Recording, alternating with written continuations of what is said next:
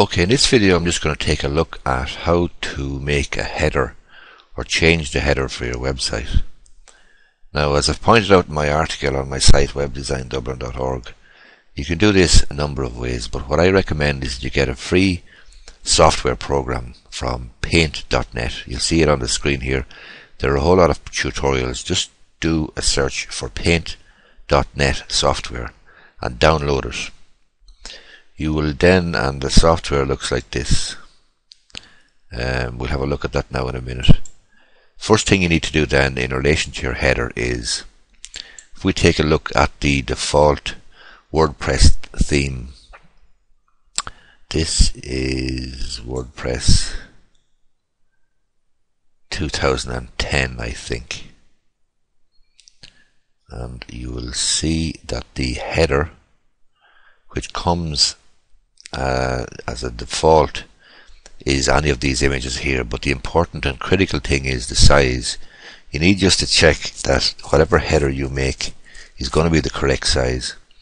We see here that you can upload a custom header. I've already done that for this particular site, but you need a header of 940 by 198, whatever. Yeah, just have a look on the left hand side here. This button here will take you to the header section, and this allows you then to upload your own image. So the default image with WordPress 2010 or 2011 may be one of these images. We want to put in something more appropriate, so we're going to pretend I'm making a header now for, say, a flower shop. So we go to paint.net, we'll just make a note of 940 by 198. We go to paint.net and we fire that up. Okay, this is the paint.net software that you can download for free from the internet. I know I need a header of, I think it's 940 by 198. So I just create a new file, and I make sure that the dimensions are correct. So the width has to be 940 and the height I think is 198. I will just press OK. Okay, this is going to be our new header. It's going to be a JPEG image or a PNG image that we save and then upload to our site. So I come over here then to the tool thing, and we just choose text, and we'll say we're going to call it, Mary's Flower Shop. Mary's Flower Shop. Carrigaline or whatever. And you can make the text bigger, you can change the color and so on and so forth.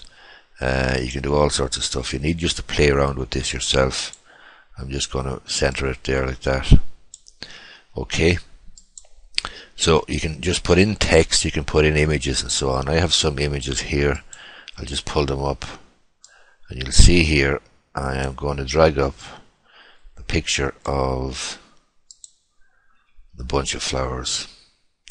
Again, it's just a question of playing around with it, and it won't take you very long to learn how to do it.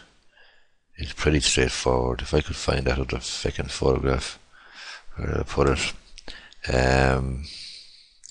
yeah, it's in here. Just drag up the photograph, add layer, drag it across. And then I'm going to stick in a photograph also of a telephone, encouraging people to call Mary's Flower Shop. Now, if I actually made this the right size and re-edit it and so on, I could put in the phone number there and so on. Not going to bother doing that for now. So you simply go up here then to the top, and we need just to save that image. It's going to be an image as Mary's Flower Shop header.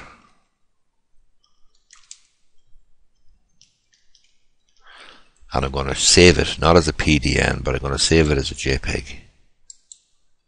I'm going to save it in that file.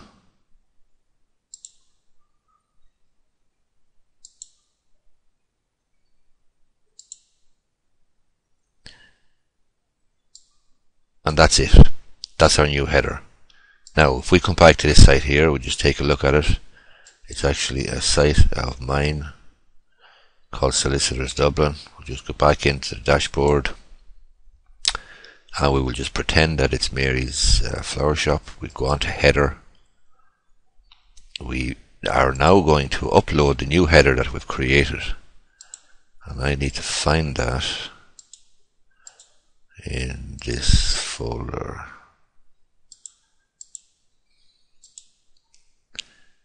Mary's flower shop. Okay, here's the header we've just created. I'm going to click on that and open it and upload. This is our new header, and we can visit the site to take a look. And it's Mary's flower shop, Carrigaline. Obviously this would all change.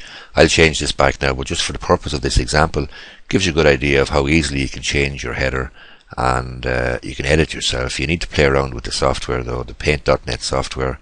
It's very, very useful, and it's completely free. Now there is a little bit of a learning curve, not too much. You should play around with it because it gives you all sorts of opportunities to change your header from time to time. Put in your contact details, put in your address, put in whatever you want.